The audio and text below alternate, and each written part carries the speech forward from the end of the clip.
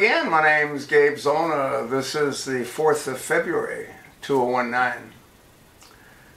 Don't know what's going to happen in Virginia.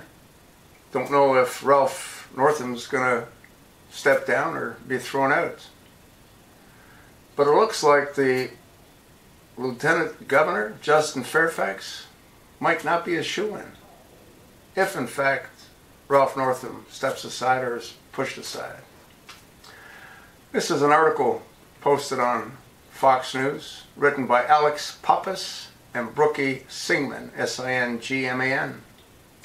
Title: Washington Post pushes back on Justin Fairfax denials of sexual assault claim, publishes graphic details.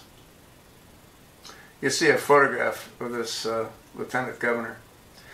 Graphic new details are emerging about a newly revealed allegation of sexual assault against Virginia Lieutenant Governor Justin Fairfax, as the Washington Post pushes back against Fairfax's claim that the newspaper found serious problems with the original accusations when it initially opted not to publish the account.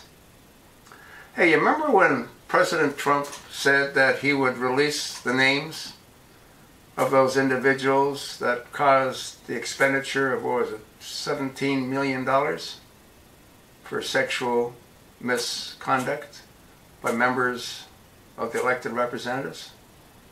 You think it's possible that Justin Fairfax might have been one of those? Oh, by the way, Trump never did release that list, and he should have. And I said he should have prior to the midterms. No one wanted to vote for one of these perverts, and they obviously probably did, not knowing that they voted for one of these perverts. This is another one of those promises not kept by President Trump.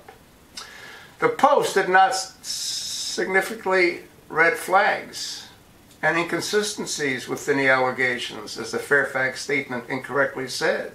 The Washington Post said in a story published Monday, sharply disputing the Lieutenant Governor's statements.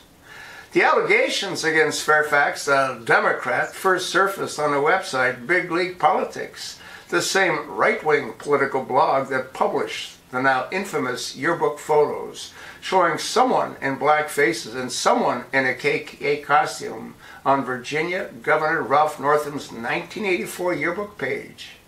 Fairfax has vehemently denied the accusations.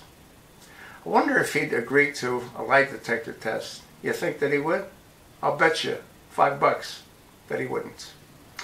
In a pre-dawn denial on Monday, Fairfax tweeted a statement saying he, quote, has never assaulted anyone, ever, in any way, shape, or form. Well, you want to take a look at that statement from Justin Fairfax. Fairfax said the accuser, a woman, first approached the Washington Post over a year ago, prior to Fairfax's inauguration in 2018. Now, you want to think about that. Why would she have done it if it wasn't true prior to his inauguration? The Post carefully investigated the claim for several months. Fairfax's office said in a statement, after being presented with facts consistent with the Lieutenant Governor's denial of the allegation, the absence of any evidence corroborating the allegation, and significant red flags and inconsistencies within the allegation, the Post made the consideration decision not to publish the story.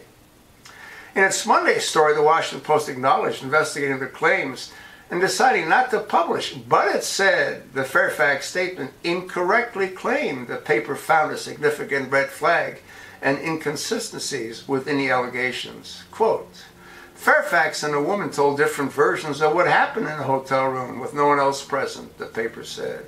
The Washington Post could not find anyone who would corroborate either version. The Washington Post didn't name the accuser, but the paper said Fairfax and a woman first met in Boston at a 2004 Democratic National Convention. The woman described a sexual encounter that began with consensual kissing and ended in a forced act that left her crying and shaken.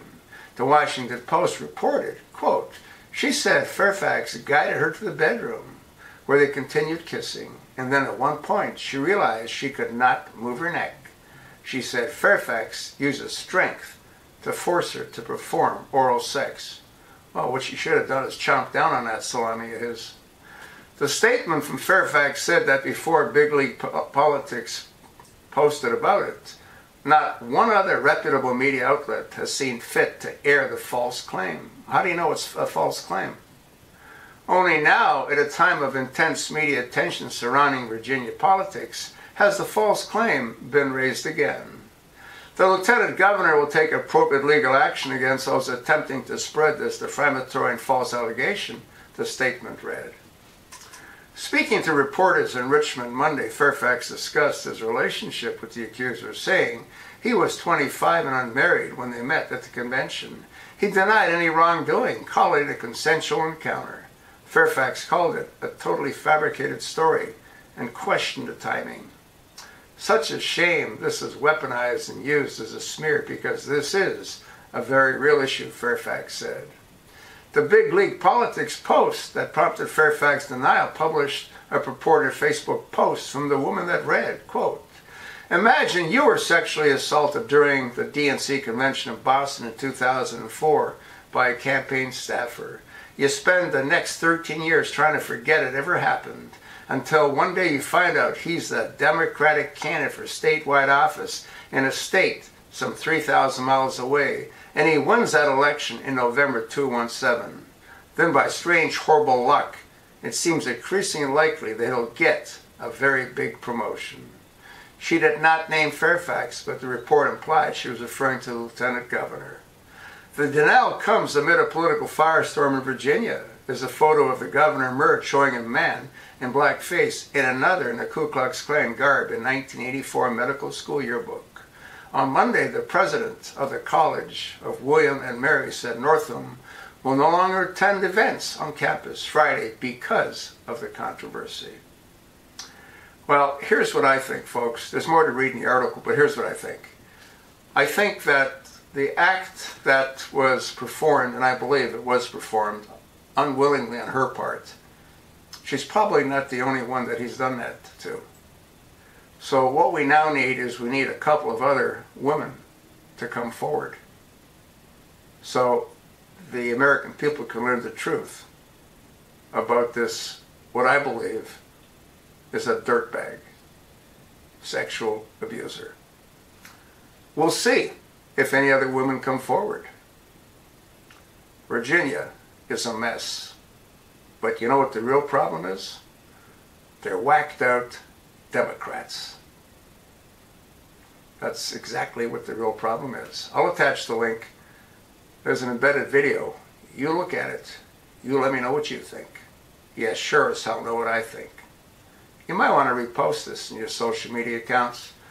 You might want to send a copy to the lieutenant governor.